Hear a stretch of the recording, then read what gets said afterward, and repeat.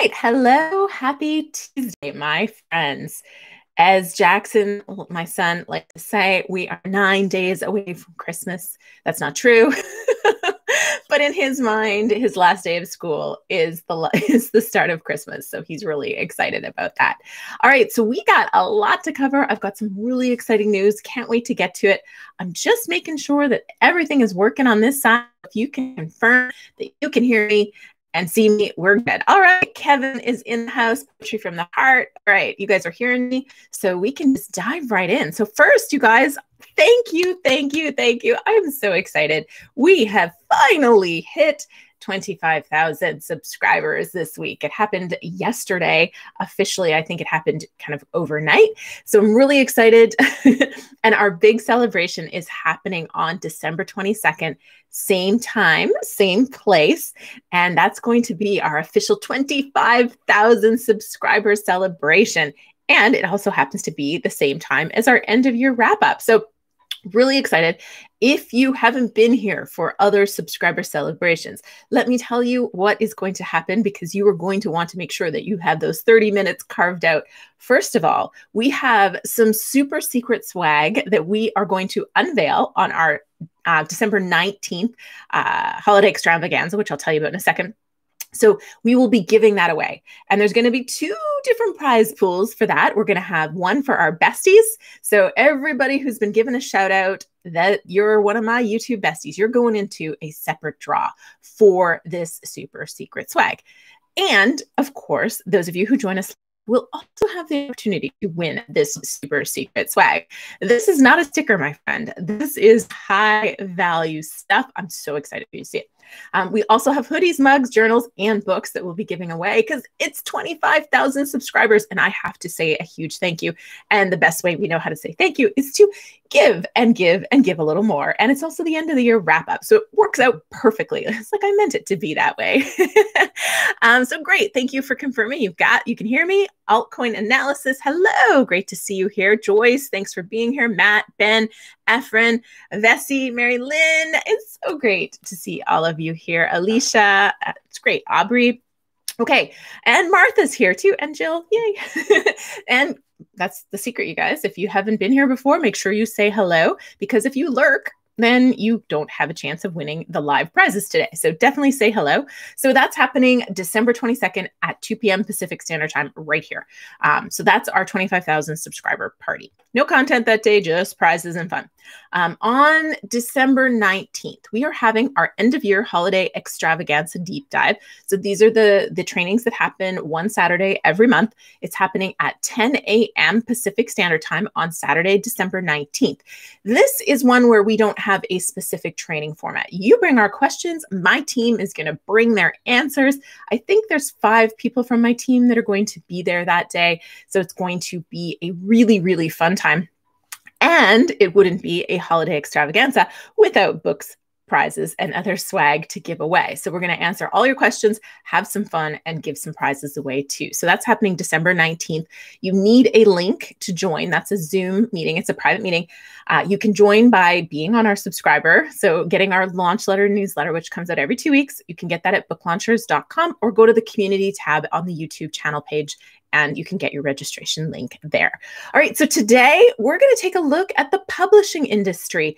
What happened in 2020? There's only a couple things I'm really going to note for you, because we're not going to relive the pandemic problems, but I do want to flag a couple of things that have happened. I'm going to give you a couple things to ponder, and then I'm going to give you 2 things to really focus on for 2021 that are really going to matter for you as an author. So I'm going to dive right in.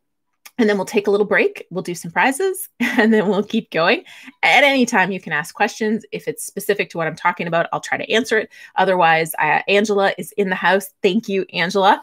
And she will be collecting the questions so that I can answer them all at the end. So do hang on till the end if you have a question, because I will get to it. All right. So number one, the first thing I thought I would start with is something that happened in November. Amazon Author Central got an update.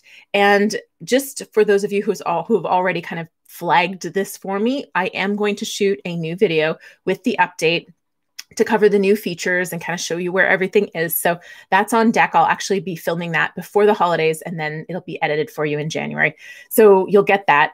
Not a lot that's really super noteworthy, but what's a couple of things that I do like is that you can now manage your author page, and you can manage it from the Author Central. You can claim your books and view your reports for multiple marketplaces. So it simplifies things for you a little bit as an author to manage your profile and to really kind of get feedback on your books in terms of sales and reports. And it's now mobile friendly, where it was not before. So I'll give you a new update on that. For those of you going, what's Amazon Author Central? There is a video. It is a great place and an underutilized place for you as an author to create a profile on Amazon and connect with your readers. You can post videos, you can post extra pictures, you can post, you can link to social media or link to blog posts. That's the word I was looking for, and events that you're doing. So you can treat it almost like an author website. Of course, I still recommend you have a separate author website, but there's search engine love that can go there. It's a place where readers may find you. Another place, it's Amazon trying to help you sell your book. So you should take advantage of what is there and keep that profile up to date, and really, really maintain it as much as you possibly can, because it will help you. So just checking. I see someone new here, Lynn Hugh Tran. Thank you. Welcome. Great to see you here. And Mike's here. Yay.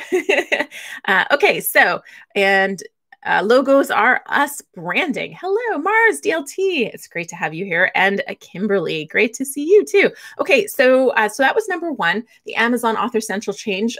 Like I said, I'm not really highlighting. There was a lot that happened in 2020. For those of you just joining, I'm highlighting things that happened in 2020 in the publishing industry, some things to ponder and some things to really focus on for 2021. 2020, I'm not going to relive all the pandemic problems. We don't need to relive those. So I'm really just focusing on changes that are going to matter and impact you going forward. The second change really just rolled out a couple weeks ago. And you may not even known that this was a problem. A lot of authors didn't. But 2020, just focused on 2020 at the moment. Audible changed their return policy. So this actually happened because of a tech glitch. Authors didn't realize. So Audible hasn't been very transparent, and they still aren't being very transparent, but they weren't very transparent with regards to the returns. And they had this loosey-goosey policy where you could return books up to 365 days post-purchase. Yeah, you had a whole year. And authors didn't know what the returns were because they were rolled into the sales report until this glitch. And what happened with this glitch was 3 weeks worth of returns all got rolled into one single day, which was rather alarming for authors that are selling a decent amount of Audible books. And it caused some investigation into what was going on. So as you can imagine, with a policy that's essentially no questions asked return after anywhere up to 365 days, they had really high returns. Some authors who have, decently reviewed, like 4 and above stars on Audible reviewed books, were estimating their returns were as high as 50%. And why not? Audible wasn't paying for it. It was coming right back out of the author's pocket. So Audible has now changed this because of the outcry from authors, and their new payment policy is effective January 1st, 2021. And they're going to pay royalties for any title returned more than 7 days following the purchase. So as long as your audiobook is not returned within 7 days, you will be paid your royalties for it. And there won't be backed out afterwards, which was what was happening. Now, a lot of authors still aren't happy with this because they point to the Prime video, and they say, look, like, people can return their Prime video only up until 48 hours and only if they haven't started watching it. So they're saying you shouldn't be able to return your audiobook if you've started listening to it. It's substantially better than what it was, which really allowed anyone in that Audible Premium Plus plan, which is the plan where they get 1 book a month as part of that plan, they were allowed to return it for up to a year. So it's substantially better. But the lack of transparency for me is really what people should be complaining about. I don't I'm not as concerned about the fact that it's 7-day return policy. Because I mean, if I listen to an audiobook and the quality is not good, I hate the voice of the narrator, I want to be able to return that book still. So I'm okay with that return part, but I'm not okay with them just rolling it into your sales report. So you never really know what percentage of your sales end up being returned. Because on the print side, we do get that information as an author. You do see the returns on your statement in every month when you're getting those statements. So all right, so I'm just checking out to see what you guys are talking about over here. So the Amazon author page for Canada, it is updated so you can see data for multiple markets now. I haven't played around with it myself. It's something I'm going to do as I prep for the video that I'm going to shoot in a week. So I'll have more comments on that. But my understanding is that this is building out for more markets. So it does address some of those international issues that were lacking before. I don't know who said that. I just kind of saw it out of the corner of my eye. All right, so just checking. Aaron's here. Yay, great to see you here. Okay. Okay, so I'm going to get Angela to collect these questions. And I see a question, though, from, I think it's Iker. I hope I'm saying your name right. Findaway Voices. I did a video comparing Findaway Voices to Authors Republic. I like them. They're a really good service. Check out that video. Angela might be able to drop the link in here to give you full rundown. We use them for our clients who want wide distribution. What I would recommend, if you're okay setting yourself up with a couple of accounts, I would still set yourself up with Audible, ACX for Audible and Apple, and then set up Findaway Voices for everything else. I think you can exclude it. I can't remember. I think there's a way to exclude it, so you don't have to use Findaway for everything.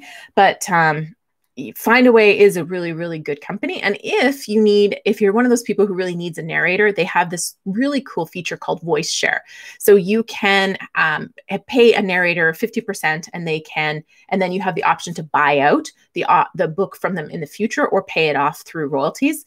And that allows you to get a narrator for a little bit more affordable price and also avoid some of their other contracts, which can be very prohibitive and harder to get now, where the narrator would have royalties or shares and things like that. So I typically recommend that you read your own audiobook, but for some people, there's a reason why they can't. So, okay, so I'm going to carry on to the next point here. And let's talk about, let's see, 2021. So really, this is kind of some things to ponder. I have 2 points to ponder now. And the first is watch for what happens, and it's all around bookstores. I'm curious to see what 2021 is going to look like for bookstores. We've all discovered the convenience of delivery for almost everything in 2020, and heading into 2021, the question mark for me and a lot of people in the industry is bookstores. What's going to happen with them? What's it going to look like? For what it's worth, so we're hiding in Canada still. For those of you listening to this, we live in Los Angeles normally, but we came up to be with family in May because of the virus and thought we'd be here for 3 months. And now we're going to be celebrating Christmas here and likely staying January, February. We're really hoping to return in March. All our stuff is sitting in storage waiting for us in Los Angeles. But I took my son into the local Chapters store here, and it was hopping. It was a weekday, but it was like later in the weekday, like 4 o'clock or 4:30. But it was so busy. It was so busy. I could not believe how busy it was. So, that gives me hope, but I don't know if my one store here locally is just an exception to it. People were starting that holiday buying. This was kind of mid-November when that happened. And this was pre-second wave shutdown, which has happened for a lot of us. But I also can tell you, I bought 3 books in the store that day, but for every book that I've bought in store, I've ordered at least 10 online, and I'm sure I'm not alone. So it will be interesting. And the thing that has me also wondering is a lot of bookstores that barely hung on this year, the Christmas season is essential for them. And a lot of us in marketplaces all over North America and even the world are experiencing a second wave shutdown. And so we're now being told to stay at home. So it's one of those things where stores are still open. So stay at home, but you can still shop in the store and get your Christmas presents. But some things don't make sense to me. But it's really going to be interesting to see what happens for these stores. As an author, there's some light, if you will, in all of this, because with the Barnes and Noble leadership change already, we're seeing buying go more locally. And I think that what will shake out of this is stores become even more local focused, because the more they can cater to their local audience, the more likely they're going to succeed in times like this, because people are really focusing. One of the trends is buying local. And so if you can cater to that local community, build a relationship with that local community, you're more likely to succeed and even thrive in situations like this. So I think there's going to be an even bigger drive towards that local market. So building that relationship with your local booksellers, I think, will be really, really important for you as an author, and also an opportunity. So there's that side of it. And I have a video that's going to come out soon talking about some of the things you need to be aware of if you do try to pursue widespread bookstore distribution. It's something that I did with my first book, and I've talked pretty openly about the fact that I ended up having a $1,200 bill because of returns, and they all happened at once. I had made a ton of money that year, but it still stung to have a $1,200 bill for returns, and it's something a lot of authors don't pay attention to. And now I think I've opened a can of worms, so I better quickly explain this. If a bookstore doesn't sell your book, whether it's because the store goes out of business because of a pandemic, or they just ordered a lot, which happened in my case. A lot of the stores would order a case of my books, which was 26 copies, and they would only sell 5, 6, maybe 10 copies. And then they would shift some of them around between different stores, but there would still be some left, and they don't have space to store these. So what would happen is they would return them. Now, the part that you may not realize is that you probably made about $4, maybe $6 at the most, when it got sold to the store. But the bookstore, they probably paid like $9 or $10. And you're not just giving them $4 back or $6 back that you made. You're paying them back for that book. So you're actually paying more than you got when there's a return. So it stings. So yeah, I'll just say that again. You're not paying the bookstore back for what you made when you sold that book to them. You have to pay them back for the amount that they paid. So it's kind of a ripoff. It's a little bit painful. So bookstore distribution, I think, is something you should target on a local basis and really try to drive sales, drive business, and widespread bookstore distribution may not be something you focus on, regardless of what's happened this past year. But I do think this local trend is here to stay, and it's a really, really good thing for indie authors. Yep, Aaron says we're in lockdown in LA again. Yeah, I miss Los Angeles. I mean, I'm sitting here socked in 40-degree weather and it's raining, but we do have a lot more open space and freedom here, Aaron. So I'm happy we made this choice, but I am anxious to get back. Yeah, Lynn Hughes in lockdown too. So Mike Hurd says, I think bookstores will survive and thrive still. I do too. I really think bookstores will survive. Some of them won't. I think Barnes & Noble is going to make some sweeping changes. They're already starting, but a lot of their changes already are going to be local curation of the content, which is a good thing for us as indie authors. It loosens the grip traditional publishers have in that funnel into the stores, and it really opens the opportunity for you to get your book into stores where the ideal reader that you have written your book for is buying in those stores. So I think ultimately this is a really good thing. And yes, I agree. There's a very special thing about bookstores. There's nothing, even though you're not going to sell that many books through bookstores, there's just this special thing about going into a bookstore and seeing your book on the shelf of the bookstore. And that was the fun thing when I went in to the store with my son the other day. I still popped over to the real estate section and there was my book. There 6 years later, they still carry my book. So it's pretty epic. I love that. It doesn't get old, just so you know. You don't get tired of seeing your book on the bookstore shelf. Okay. So now that I took a little tangent, let me take you back to publishing things to ponder. So one more thing to ponder for 2021, the pre-sale period. I saw a couple questions in there about the ARC, so advanced reader copy. I do have a video on Book Army. So Angela's frantically searching my YouTube channel for all these videos. Book Army and ARC, A-R-C, that team, or the ARC readers, ARC copies, that kind of stuff. There's 2 videos that I will put in there to address that topic for you. Besides the fact that you get to keep all your rights and your royalties and make the decision on your book. one of the key differences between self-publishing and traditional publishing is that the traditional publisher tends to have a very long timeline. Forget about the fact that typically you're going to go through an agent and that's going to have a 6 month to a year period as it is. But there's also going to be a really long time where your book is done and not available to the marketplace yet. And that's the pre-sale period. People can buy it, but they don't get a copy. And most self-published authors are kind of in the opposite spectrum. They rush. The book is done and they sell it. And so there's this huge difference between the two, right? Self-published authors will have 6 to 12 months of pre-sale to build up momentum to that launch. Whereas self-published authors, I mean, some of our authors, we have to push people to give us 4 weeks in pre-sale. Our recommendation is you spend 8 weeks in pre-sale, depending on your goals. If you have the goal to be one of the newspaper bestseller lists, you really should be spending 12 weeks in pre-sale to generate those pre-sales so that you're more likely to have a big sale boost in that launch week. So, but really, again, I just kind of want to highlight the fact that self-published authors finish their book and they're so excited they want to get it into the hands of the readers and probably start making money from it. So they rush the pre-sale, whereas traditionally published authors have to sit there anxious to share their book, waiting for the publisher to actually release it. And I'm flagging this because I was reading, Jane Friedman has this industry newsletter called The Hot Sheet. It's excellent. It's a paid newsletter service. I rely on it heavily to keep up to date on everything that's happening.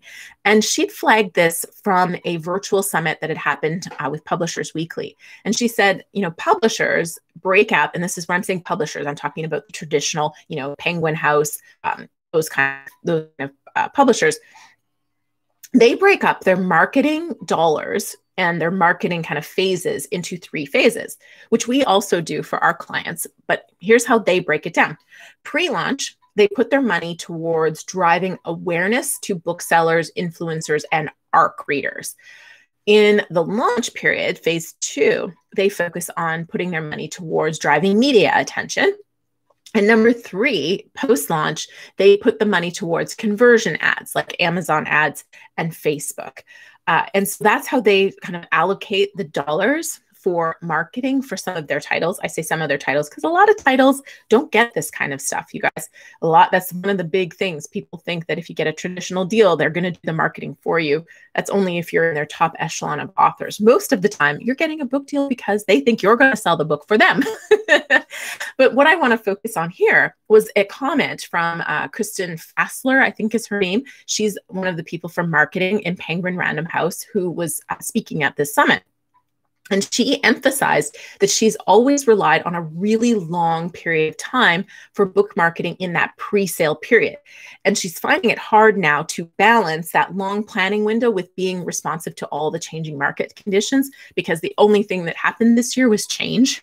Nothing was kind of as anyone expected at any point in time between, you know, there was shortages of paper. Amazon stopped shipping books because they weren't an essential they weren't part of their essential services. So all kinds of challenges this year. And so she really felt lost without that traditional pre-publication push. And she, at one point in this talk, actually said, and I have the quote right here, I'm just going to bring it up, we need to start even earlier because the window for discoverability needs to get longer and longer to get reader attention. So she said the higher a book starts off in its first week of sales, the longer it's going to sustain sales. So they're really relying on pre-launch momentum to get strong sales in launch week because they feel that's what actually creates sales in the long run.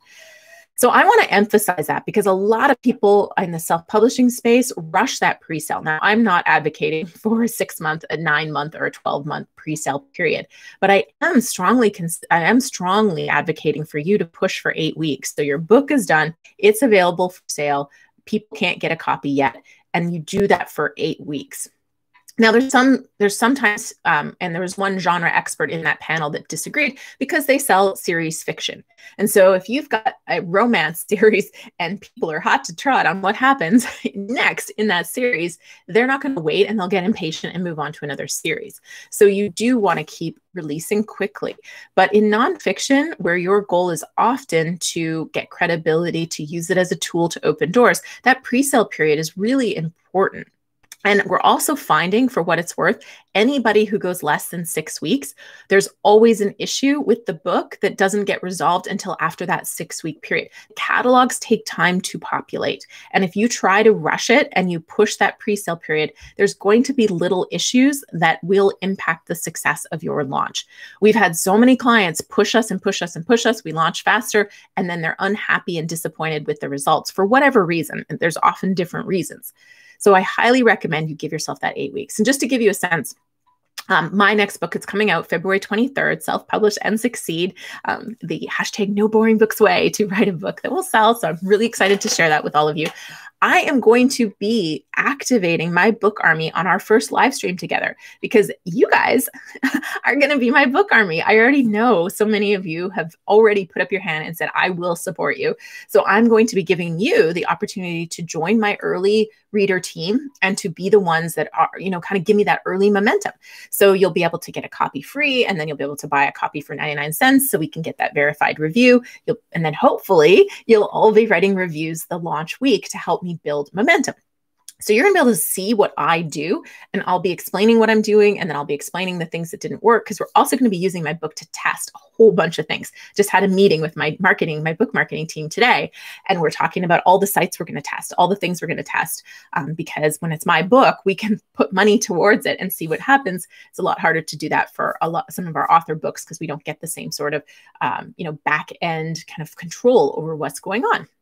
So it's going to be really, really fun, but I'm going to be very transparent so you guys can learn from what I'm doing and see what works and what doesn't. But that's what I'm going to do. So my pre-launch is going to start the first week of January. My launch is February 23rd. My first 2 weeks are going to be really focused on connecting with you, finding out who is watching this that wants to be that early reader, part of that team. I know, Mike, you've put up your hand like 5 times. I'm so excited. Thank you. I appreciate that. I need that kind of enthusiasm. And then I'm going to focus on content, reaching out to my influencers, building that launch week incentive package so that you're all excited to buy 3 copies. So you're already thinking about who you can give 2 copies to. And then really, we're going to be shifting our focus to pitching reviewers. My team will be pitching reviewers. I'm going to be starting podcast interviews, and we're going to be sending it to paid review sites and setting up new release promotions. All of that's going to happen in that pre-release period. The book needs to be done for most of that to happen. And then in the 2 weeks before launch, that's when I'm really going to start promoting it more to the public, that it's coming out. You can buy it now, or you can wait for launch week.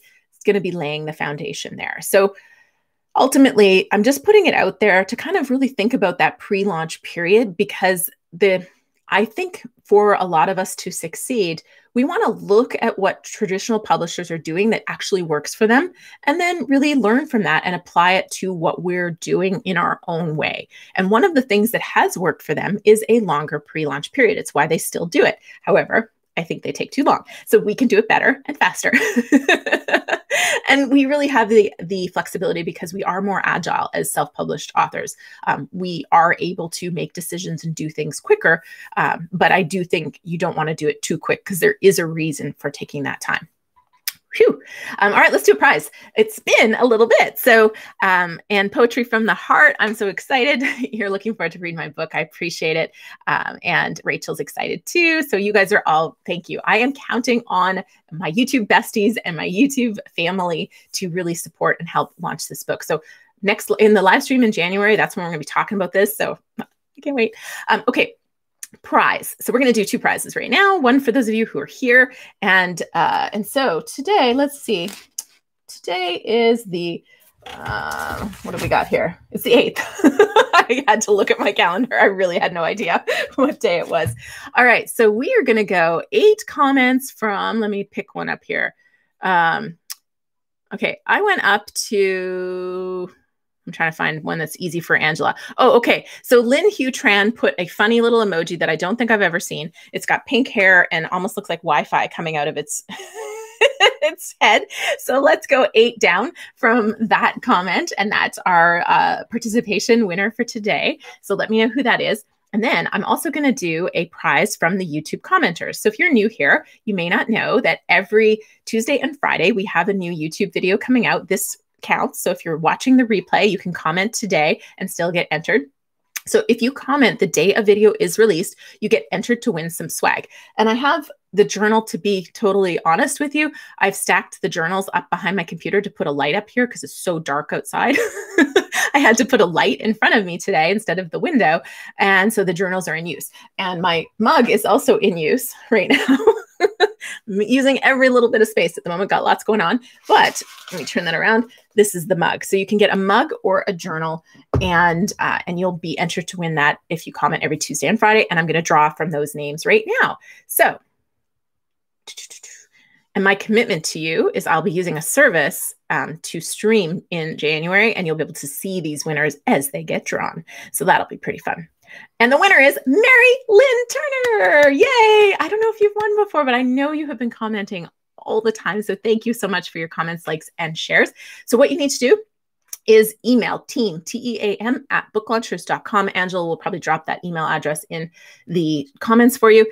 And you need to let us know your mailing address and what you want to win. I have to emphasize the mailing address because the number of times people say, I'd like the mug, please, and expect us to know where to send it is really great. That's how good of a relationship I think we have, is that you think we know where you live, but we aren't like that.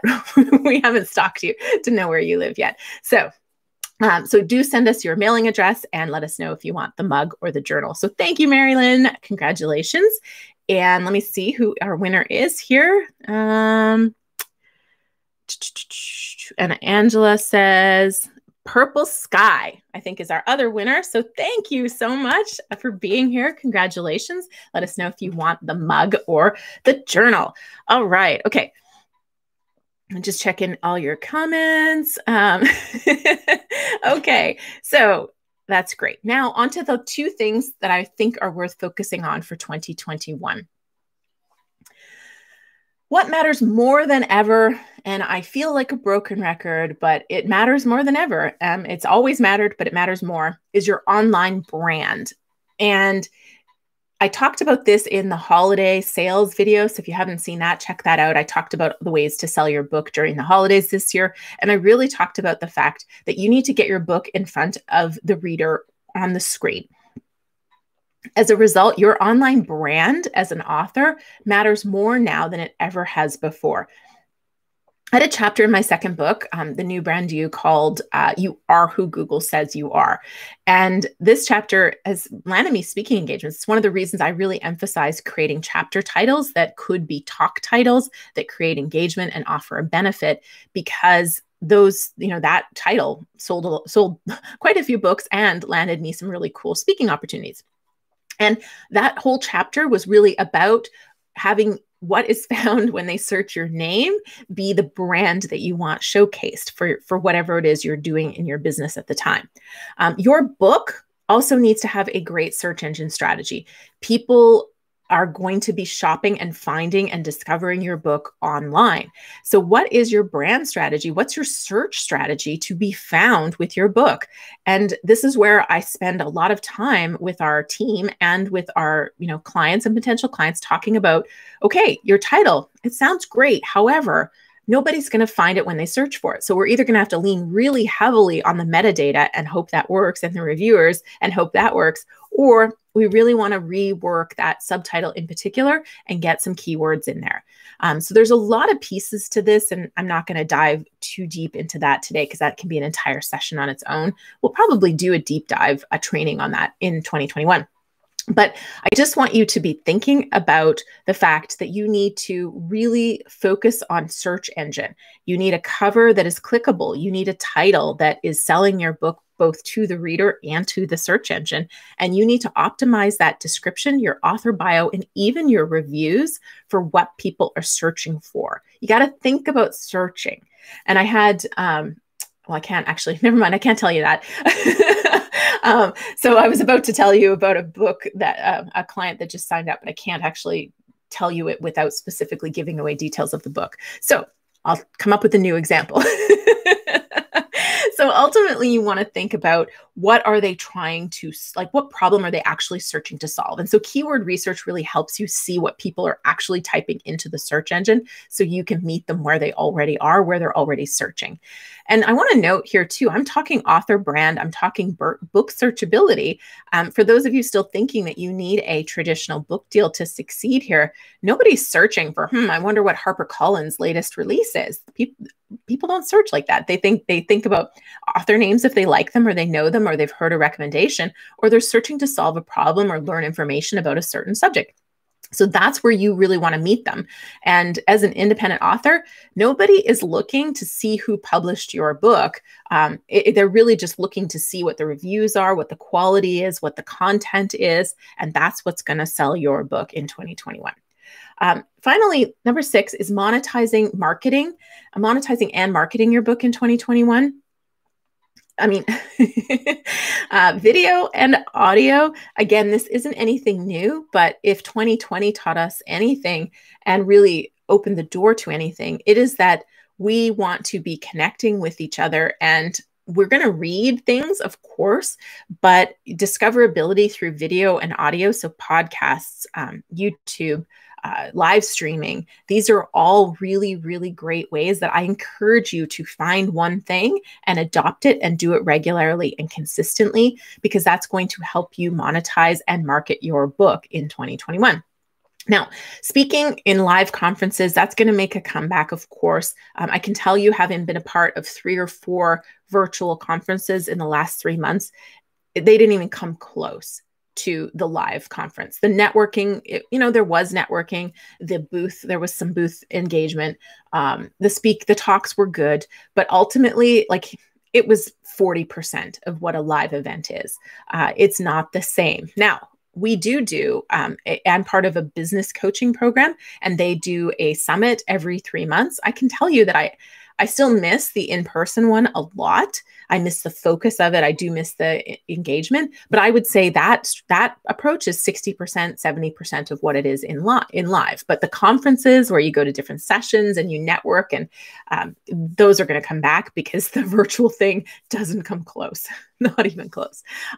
So that's going to come back, but how strongly? Early 2021, it's not going to come back very quickly. Later in 2021 into 2022, they're planning events again.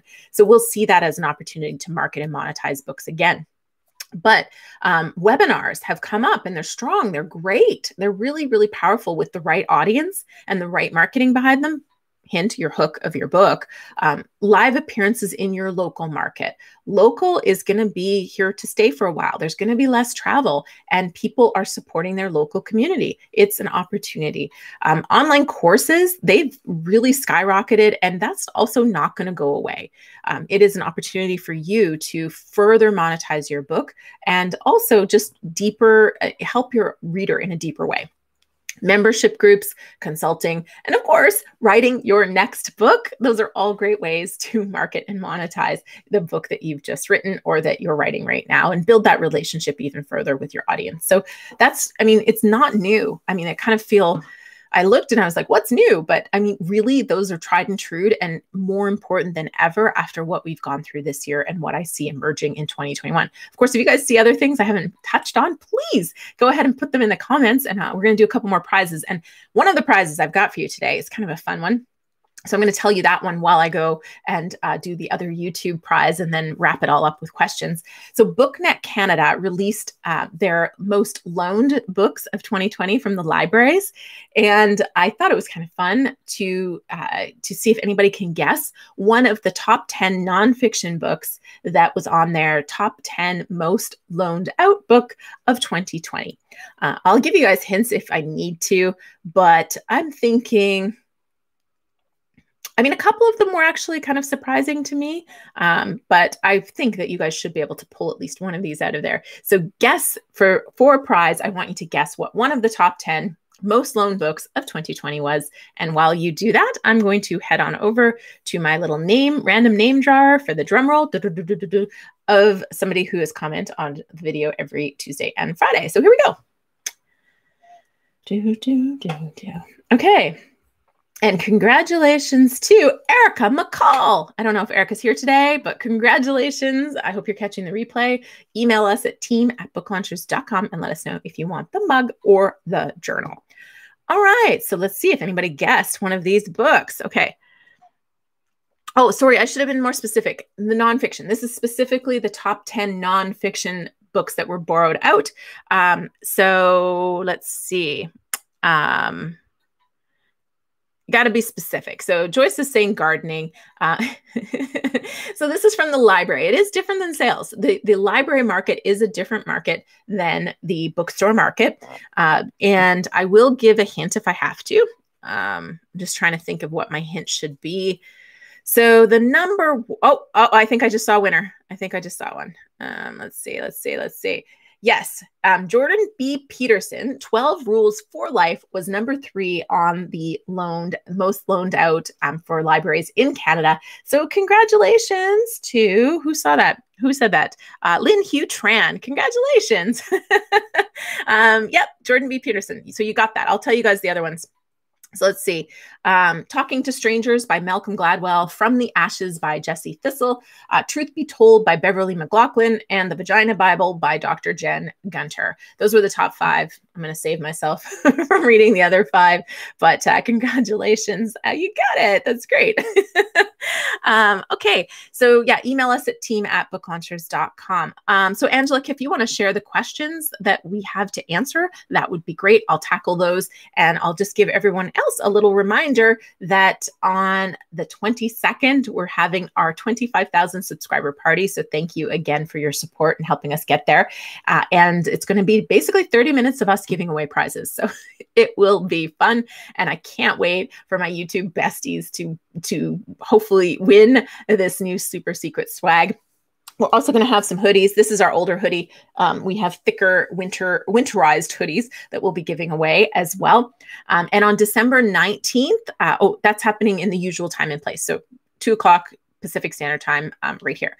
On December 19th at 10 a.m. Pacific Standard, that's a Saturday, we're doing our final deep dive of the year, and it's our holiday extravaganza Q&A, and there'll be 5 people from my team, and we're going to give lots of prizes. I will unveil the super secret swag that day, and we'll be giving away hoodies and books and mugs and journals that day. Angela, who sends all this stuff out, has turned her house into a storage facility for book launcher swag. So we should all give Angela a huge shout out.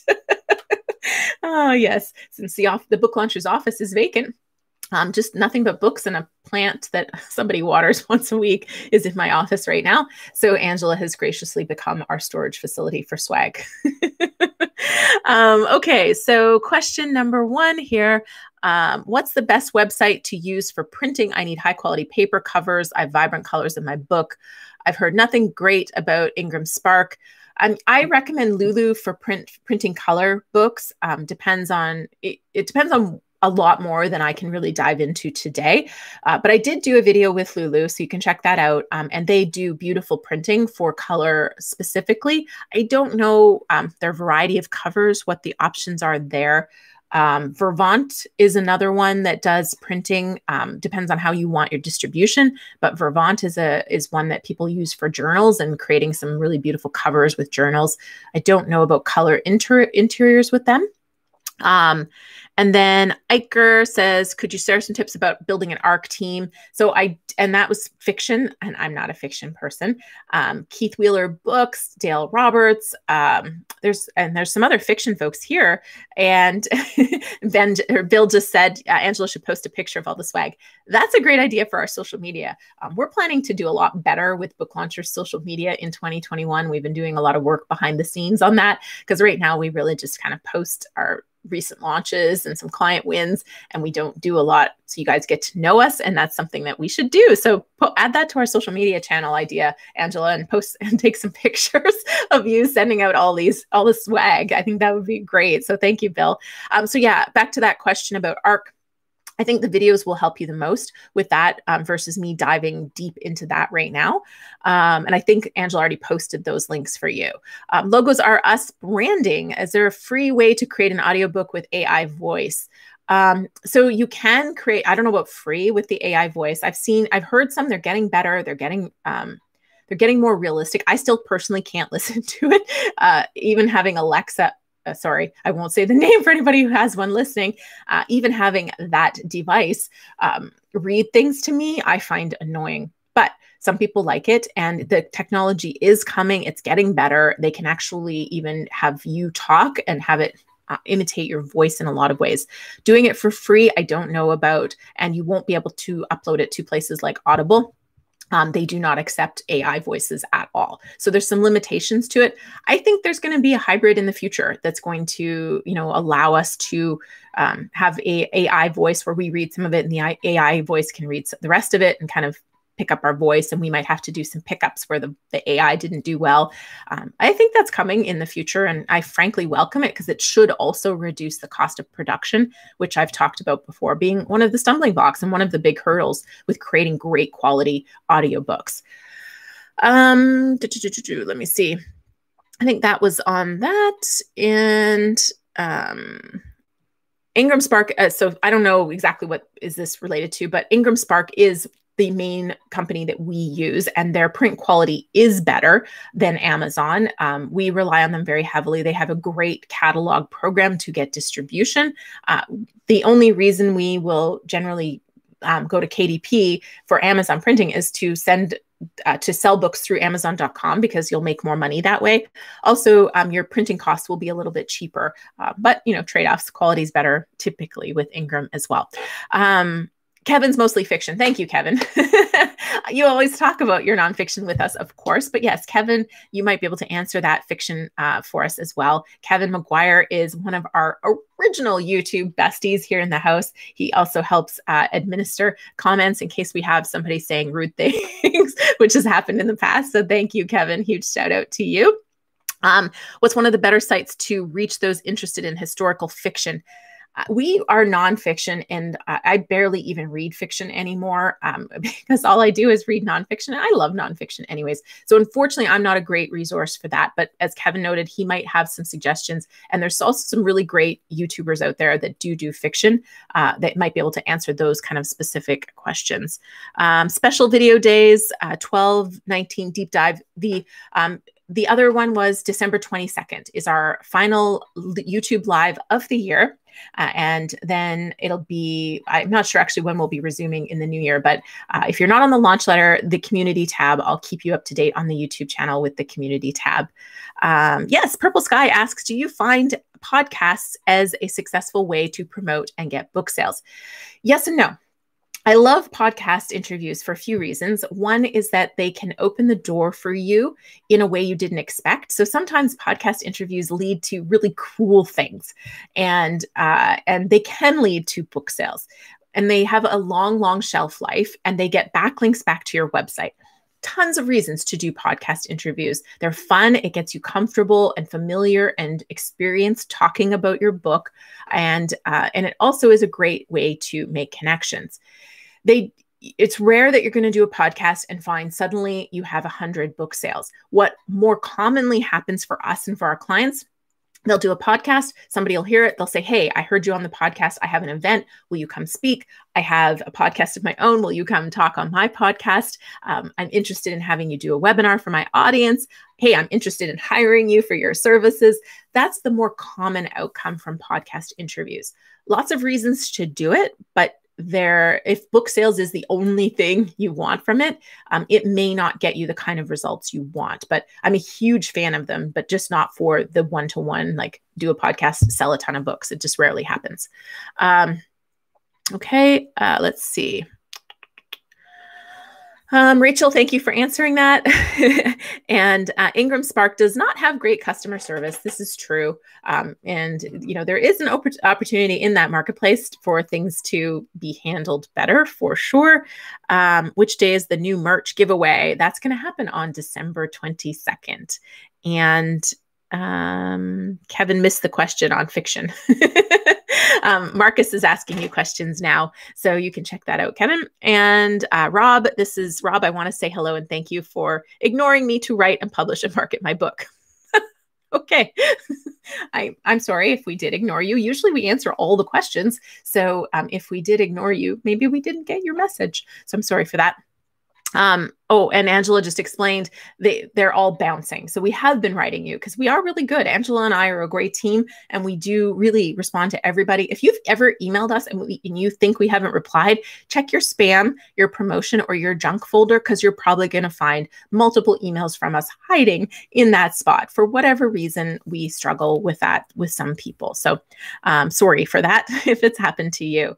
All right, I think we've covered everything. So thank you. I cannot wait. I am so excited for you guys to see. And just to get you thinking, one of the prizes that I'm going to give is going to be if you can guess what our super secret swag is. We opened this up to our team, and nobody on our team guessed what the super secret swag is. So I think Angela and I have done a really good job of creating something that's going to surprise and delight. But if you can guess what that is, then I will give you a prize. I don't know if I'll give you the prize, but I will give you a prize if you can guess what our super secret swag is. So start thinking. Start thinking about that. And I will be asking that on the 19th before we unveil what the super secret swag is. So hopefully see you on the 19th at 10 a.m. Pacific Standard Time. I may post that as a replay on Christmas Day. In fact, I'm pretty sure that's what I'm going to do. So if you can't come, you won't be able to win the prizes, but you will be able to watch all the fun and see the unveiling if you miss it all, because I think I'll post that on Christmas Day. I don't have a video to release on Christmas Day. So that will be replayed. And then on the 22nd, we're going to have our holiday, our kind of 25,000 subscriber celebration and wrap up. So hope to see you guys all there. Thank you so much for being here. And thank you, Angela and Kevin, for being here to support in the chat and the comments. You guys are awesome. And I'm really excited for the next 2 sessions and for January when I get to share my new book with you. So lots to look forward to. All right, take care.